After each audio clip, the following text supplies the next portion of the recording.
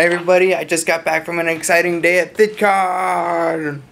Yep. So you're probably wondering, why didn't you film anything at Vidcon? Why'd you just come back? I'm like, wow. Well, I did film lots of stuff at Vidcon, okay? So let's go to stuff that I did at Vidcon. First, we got in a really long line to get into the auditorium. But then the auditorium line got split up into like 10 different lines. I was in the very front of one of those front lines, so that was pretty cool. Then I saw a sign that said smoke-free facility. Then we got into the auditorium and I sat between two girls that kept screaming and screaming. Okay, so that was interesting. John and Hank Green come out and introduce themselves, and that's pretty cool. And the first one out on the stage is Charlie from Charlie So Cool. Like, Charlie McDonald came out and he talked about how he wanted to just meet people, and it was awesome. So he set up this booth, and by the way, that booth had the craziest line all day long. And then somebody did a bunny hop over Dan Brown. And then the people from 5 Second Films came out and filmed a 5-second film. Then the guys from the Key of Awesome came out, and that was super cool. Then Hank looked confused as he waited for a hug. And then some guys sang A Whole New World.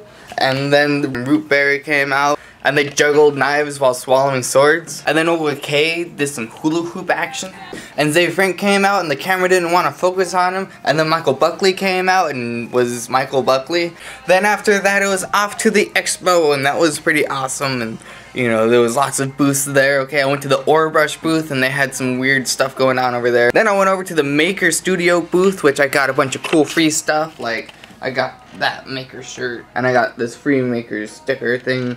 Okay, and then there's the Orbrush I got from the Orbrush stand. And then there was a bunch of autograph signings, okay? So I got this signed. This is my guide to Vidcon. I got it signed by a whole bunch of different people, okay?